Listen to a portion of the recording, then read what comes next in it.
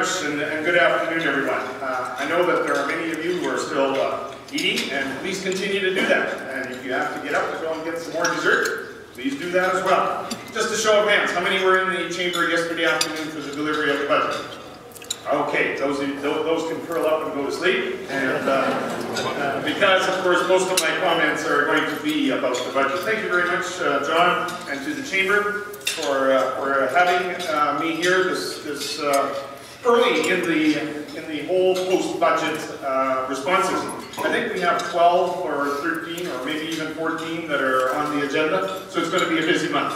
And with an Easter break, of course, it even makes it busier. This is an easy one because we're close. We're in the chamber. It's the one that I have to go to the North Battleford Chamber of Commerce and be there for 8 a.m. On a particular day. That's going to be an early 5:30 start. So those are the hazards of being the finance minister. You know, I think yesterday most of you, of course, have seen the response by media, by officials, and you know, I think I, as a finance minister, am very pleased because we're in a unique situation. We're in a unique position in all of Canada. I had a reaction yesterday from CBC when the gentleman who was interviewing me from Toronto, he said, I haven't interviewed a finance minister with a surplus for a long, long time. And that's something that Saskatchewan people, I think, can be very proud of. The fact that Saskatchewan is a bit unique in that respect.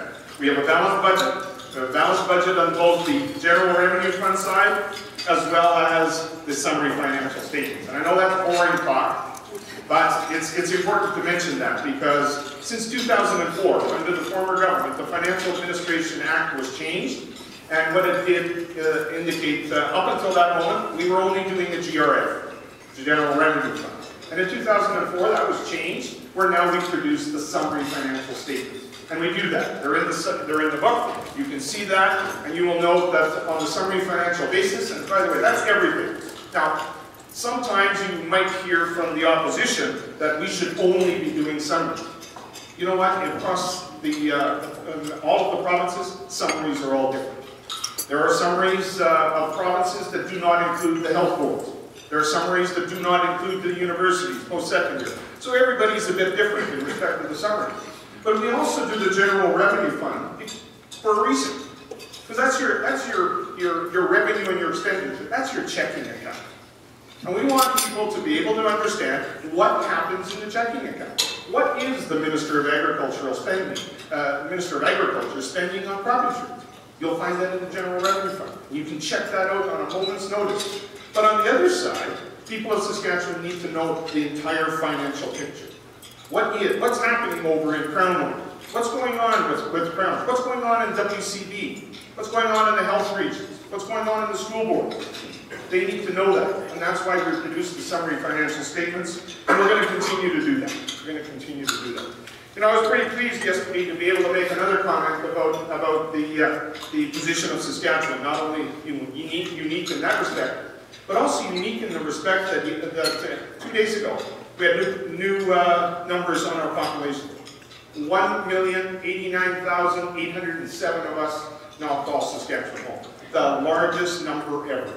And I think that's pretty significant when you look at the fact that, you know, we've grown significantly in the last 4 years, over 80,000 people. That means that there will be things, and people were joking about my little finance, pre-budget clip, which was all about new shoes. I can't even tell you how many times I was asked about my new shoes yesterday. But I ended up, for the first time in 3 budgets, going to Yorkton, to a clothing store there called KW Menswear. They've been around for decades. And they're growing extensively now. Why? Because we have 82,000 people more in the province of Saskatchewan than we had a few years ago. And that's also very exciting. One of the goals that the Premier set in the growth plan, he said that by 2020, we want to have 1.2 million people in the province of Saskatchewan. But you think back 10 years ago. To make that statement 10 years ago, it would have been unimaginable. People would have probably scoffed at that and said, what are you talking about? Saskatchewan can't grow. And now we're right on track. We're right on track with meeting the increase that we see needed for labor. We're going to be able to meet that projection. because we're growing. And we still have a lot to do, of course.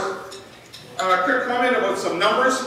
You would be disappointed if I didn't tell you some numbers. As I indicated yesterday, on the general revenue fund side, we will have a surplus, and that surplus will be $64.8 million. And on the summary financial side, we will have a surplus, and that surplus will be $149.8 million as well. Everyone knows that we have something called the Rainy Day Fund, or it's also known by this technical term, it's called the Growth and Financial Security Fund. By the conclusion of the fiscal year 13-14, that fund will have $695.1 million. That's the projection. Now, we made some choices about what we're going to do with that fund. We've sort of subdivided it within itself, and we created something, as the name would suggest, we created something called the security component. We had a lot of discussion with my colleagues at the legislature, and we determined that for security purposes we need to set aside at least $500 million. And that's what we're going to do. A component of that is going to be called the security fund, and it will contain $512.7 million. At least that's the projection. That's going to be there in case there are events that this government has no control over. The price of a barrel of oil falls to $70 for some reason. Some world catastrophe occurs, and we need to meet the challenge. So we need to have that security component, and we're going to set that aside. If we don't use it, that fund won't continue to get topped up. It will remain at that 500, or in this case, $512 million. The other component is going to be called our growth component. And that's where we need to keep setting aside dollars. As you know, our Act says that at the end of a fiscal year, when the surplus is determined, half of the surplus must be transferred to the Growth and Financial Security Fund, and half is to pay down debt. So we're going to then, if the security side has not been affected, we're going to transfer all of that money into that growth component. So we're going to have this year $182 million in that growth fund. That fund will continue to grow, and if you look at the budget documents, you'll see over the next 3 years that it grows substantially. When you look at the total component within the growth and within the security side. Reason for that, we have made a promise. We're going to continue to pay down debt.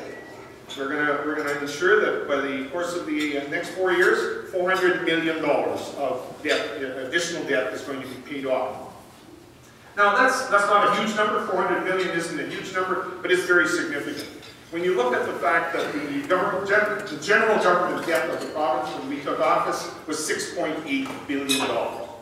Today, after paying down considerable debt of over $3 billion, it sits at $3.8 billion.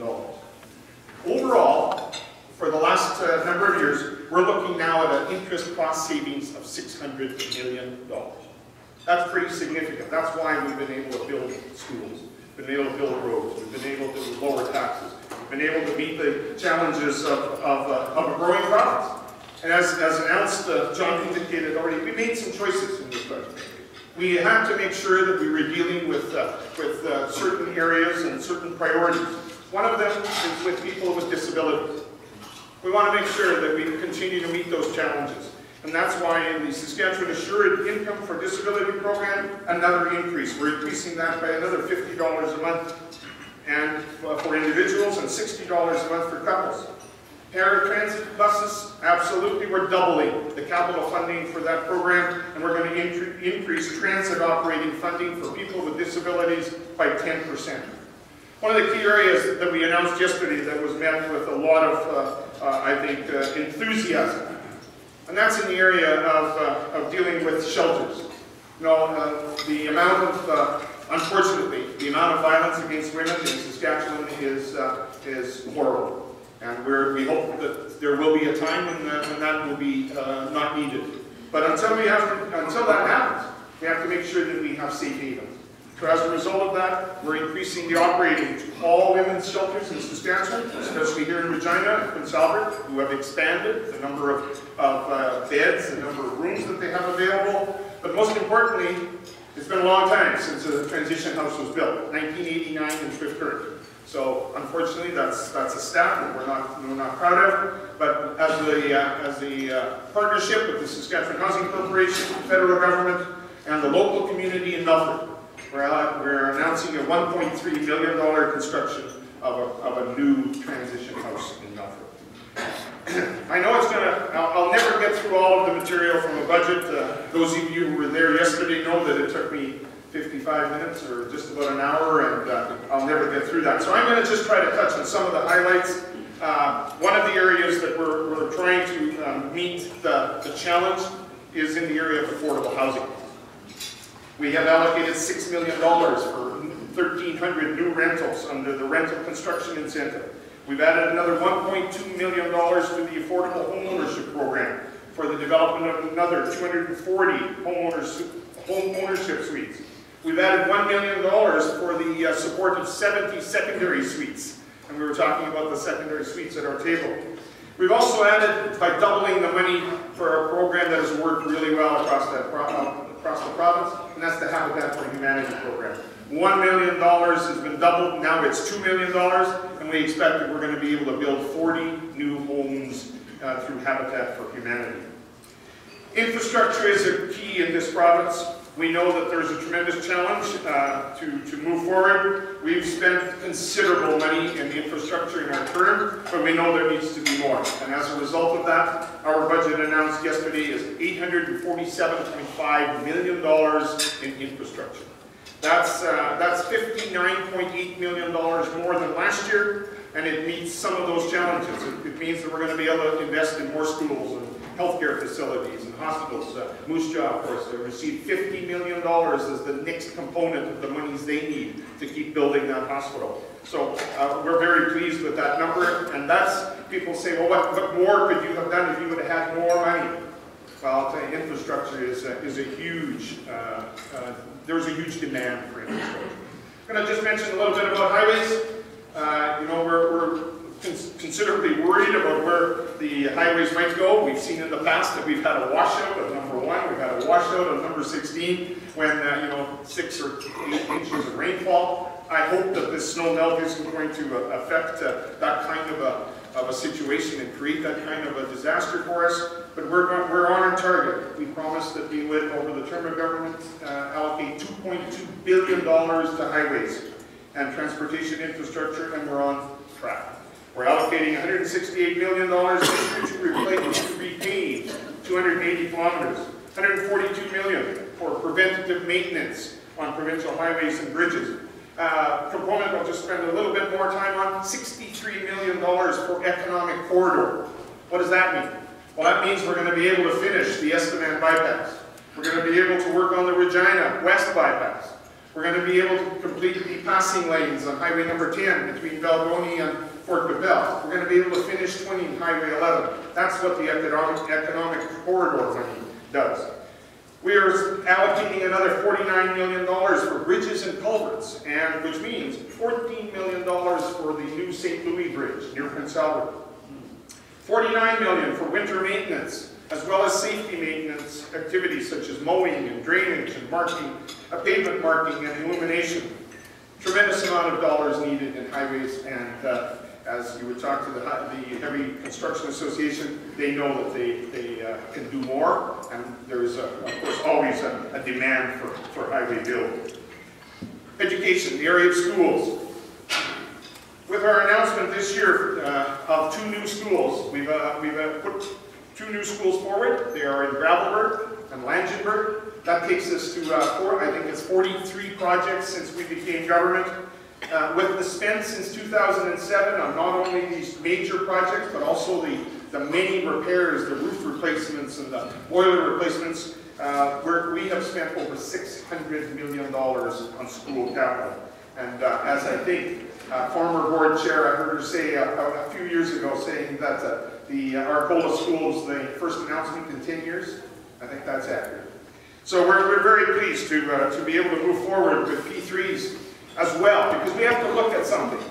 We have to look at the bill. I'm going to quickly just deviate a little bit from my notes. How many births in the province of Saskatchewan in 2012? Anybody know? Answer, 15,035. Previous year, just over 14 and a half. Now picture this. In our school systems across the province, grade 3, grade 4, grade 6, grade 7, doesn't matter, about 11,500 on average. 15,000 versus last year. You think we're going to have some pressures on building new schools in about 4 or 5 years? You betcha. So we've got to look at that. We've got to be looking at that, and of course it's Regina, it's Saskatoon, it's Warman, it's Martinsville, it's White City, it's Balgonie. These are communities that are going to need more schools. They're going to need new schools. And if we use the old formula, we'll never catch up. So we've got to become innovative. And we're looking at bundling. It's a thing called bundling through P3s. Calgary and Edmonton, they've done it. They've built 10 similar schools in Calgary. The interesting thing I found out about that was the cost of that school is about $4 million less than just building one at a time. That's pretty significant dollars when you bundle. So we've got to look at that. We're going to be open. We're going to be open to all of the initiatives that we can look at to ensure that we meet that infrastructure challenge. That's why we created SAS Builds. SAS Builds is going to be, we actually set aside some GRF money to SAS Builds. It's about $6 million. And we want SAS Builds to look at 3 things. There are many things to look at, but first out of the gate, 3 things. Regina East bypass. If we're moving forward with the west, what are we going to do with the east side of Regina? And all we had to see was on last Friday when I was trying to do my editorial boards, and I couldn't even get down Victoria because there was truck after truck after truck with Super Bs, and you couldn't move. So we're going to have to look at Regina East bypass and see what are we going to do. We also have to look at the project that's already underway. We put some money into it last year, and that's the Saskatchewan Hospital in North Battleford. If you ever have to go there to visit somebody, not a great place. It's over 100 plus years old and it looks like it. And we have to be able to meet that challenge. So we're going to look at it through a P3 model. And as I said, we're going to look at the viability of bundling schools and making sure that we meet the challenge across Saskatchewan. A couple of comments about municipal funding. You've heard a lot about that in the news through SUMA conventions and SARM conventions. This, we have a formula in place now that I think is very good for municipalities. It's a predictable. It's a formula that they will know. In fact, next year what they're going to get as soon as they see the public accounts documents in about June, and that is the PST. PST determines the revenue sharing pool because 1 full point of the PST of the 5 percentage points of PST is dedicated to revenue sharing. That's up 11% by the way. That's because of a growing population and $264 million has been allocated to the revenue sharing pool. That's up $27 million from the year before. One of the areas we have to address is labor force and making sure that our students are able to receive not only the education, but then receive the skills and training that they need. So we've added $20 million, or about 20%, to direct student support. And that's everything. That's everything from the graduate retention program to the student aid fund to the Saskatchewan Advantage Scholarship. These are all programs that are really, really successful. The graduate retention program, that's anybody who gets a job in Saskatchewan is eligible to get back $20,000 over the course of a term of their tuition costs. We had to add millions of dollars to that this year. Now we are spending $63.9 million on the graduate retention program. It's working, and it's working, and that's what you're seeing as far as people staying in Saskatchewan. One of the other areas, we increased a lot of labor marketed initiatives, 300 additional apprenticeship training seats, industry-driven skills training, the immigrant settlement support program. We know that that's very important. Over $9 million now on the immigrant settlement support program. That tells you what needs we have. The adult basic education, an increase of $1.5 million there. We're also looking at the provincial training apprenticeship training allowances, the First Nations and Métis skills training programs like Northern Career Quest. In fact, the program over at the Saskatchewan Institute of Indian Technologies, new program requiring $150,000. It's called the Aircraft Maintenance Engineer Training Program at SIIT, and I know they're going to do a great job in that. In the area of post-secondary capital, we've spent significant dollars there, and the dollars continue to flow to the Academic Health Sciences building in Saskatoon. There are new dollars. The next phase of money is needed in Weyburn for the Southeast Regional College that's under construction, so there's $4 million more going there. And we announced yesterday that the Parkland Regional College which is looking at about a $15–16 million project. We announced $1 million yesterday to get into the design stage. Interesting, I met yesterday with the board. They have raised at the local level, they've raised over $8 million. And that's going to be a fantastic addition to meeting the challenge of more graduates in the skills training. Their projection is over 360 graduates as soon as that place is up fully operational, and a lot will be done. One of the exciting things I think in Regina, and we had some reaction yesterday from the University of Regina and students, is the fact that we're allocating $10 million through the Saskatchewan Housing Corporation to the U of R for a brand new student residence on campus, and they're going to be moving that forward. We continue with huge amounts of funding needed for the fact that we're now at 100 medical training seats, medical doctor seats. We're at 120 residences across the provinces, residencies for those doctors when they leave the actual college. And we're also having to spend an additional $2 million to meet the growth of the registered nurse training program. We're now at 690 seats, which is where we wanted to be, and we're at that full complement, but it requires additional dollars. We also have something underway now called the Joint Task Force on Improving Education and Employment Outcomes, a project jointly worked on by the FSIN and the government. The report is going to be out soon. It's going to have recommendations as to how we can deal with that workforce. By the way, a workforce that I see such huge potential. We have that advantage. We have a growing and young Aboriginal workforce that has not been fully utilized, and I think this will do it. So we've allocated $3 million in new funding to ensure that those recommendations can be worked on. Overall, for First Nations and Métis people from all ministries, we have this year's budget provides $184.8 million, which is $10.8 million more than last year, or 6.2%. The companies across Canada, of course bond rating agencies and others, we're very fortunate that the economists are predicting that Saskatchewan is going to again have a great year in 2013 with a 2.6% real GDP, and in 2014 GDP is projected to be 3.1%. Final comment I'll make on healthcare, and there's still tons of stuff to say. Healthcare, $4.8 billion. 4.8 of our 11.5 on the expenditure side is healthcare. That's 42%. That's a percentage that has been going down. Overall, healthcare spending, when you take a look at the fact that 4.8 billion is 3.5% higher than last year, that's remarkable. Because when we look back at, in fact, our first year in government with Minister Danforth, we were looking at 7.5%, 8% growth in healthcare. Just not sustainable. And we've been able to move things more efficiently. We've been able to apply things like lean, but we're able to apply projects like Premier Wall and Premier Giz worked on, which is the 6 generic drugs. And now we're going to see that saving that utilized by the province of Saskatchewan is going to translate into $10 million worth of savings for the province of Saskatchewan. I'm going to mention one other thing.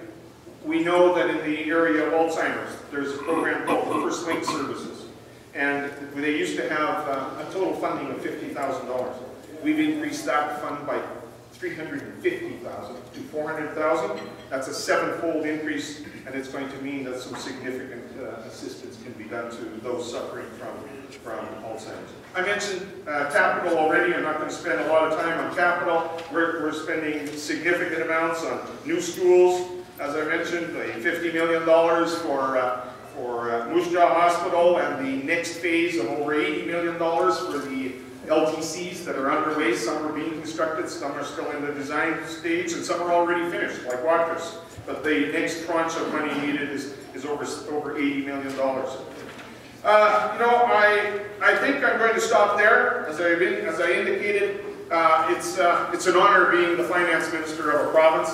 The fact that we have so many entrepreneurs like you who have created jobs, who have meant that this province is moving forward. We're the place to be. And I'll tell you, I had a meeting with the financial institutions last night. Many of the visitors were from Eastern Canada, Toronto, and others. And they cannot believe what is going on in Saskatchewan right now. And I'm so proud of what work you guys do. I'm proud of the people of the province of Saskatchewan, because it's time to move this province forward, and we're going to continue to do that. So thank you. I know there'll be a few minutes for questions, I think, John. First question, I think you've pretty much answered, but just in case you have anything else to add to this, what practice or measures is the government, proactive measures is the government taking to ease the healthcare budget burden?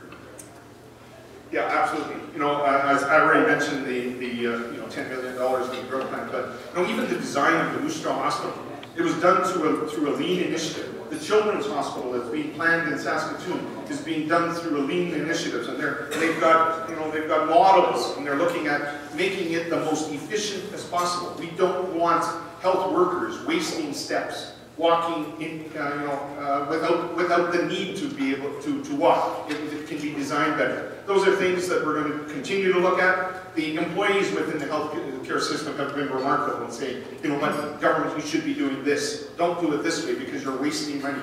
And that's what we're interested in looking at. Can you provide a few comments on tax cuts versus deficits? Well, the fiscal responsibility that I think our government has shown is that we don't want to go back into the time when expenditures exceed revenues. And that's the toughest to do. You know, people have asked me, well, this budget, you know, is this or is that? And I said, do you think it was a tough budget? And the answer is, of course it was. There are so many priorities. They're so easy to get into a spend mode. There were tough decisions to make, and one of them was regarding the corporate income tax. We know that we've stated that we're going to reduce the corporate income tax to be more competitive from 12 down to 10. But when we looked at the whole picture of revenue and expenditures, we said, can't do it this year. We're not going to do it until it's sustainable, until we can do it within a balanced budget. And for this year, that decision was postponed. One of the other choices that we did make, though, when we changed the collection of education property tax back a few years ago, we made that new formula, we put that new formula into place for agriculture and residential properties, the same mill rates across all of Saskatchewan. Well, we created 3 tiers for the corporate side, for the commercial side. And we said that's temporary. And this year we made that change. We no longer have 3 tiers. We have eliminated the 3 tiers down to 1. And we've reduced those mill rates. Now, yes, this is reassessment year. There will still be some commercial properties that will pay more EBT. If your assessment has gone from one level that's quite low to something that's very, very high, you will pay more education property tax, but there will be many that will pay less. Thank you for that, by the way. Appreciate that. We've talked about that a long time. Saskatchewan Chamber has lobbied on this one, and the Regina Chamber as well. So. Two questions left. Minister, what is your favorite part of the new budget? Well, I think that one's probably pretty easy. We've met priorities in 4 key areas, and I'm going to state that. If you look at the budget book for health, advanced education, social services, and education, those 4 ministries. And you take a look at the fact that we increased the revenue, or the expenditure by 3.1%. Do you know how much of that 3.1 was used by those 4 ministries? 3.0. 3% of the 3.1 was spent on those 4 areas. Those we identified by listening to the people of Saskatchewan. Those are the key areas. Health, and we have to make sure that we address the concerns of those with disabilities or vulnerable people. And we have to make sure that we met the challenge in advanced education as well as education. And that's where the spend has gone. And the other side, of course, is I'm also very pleased with the fact that we were able to make those tough decisions and stay within a balanced budget. That's critical. Yep, I think we may be the only one. BC is touting the fact that they're balanced. I questioned their numbers a little bit, but that's, I'm not going to get into beating up on another province.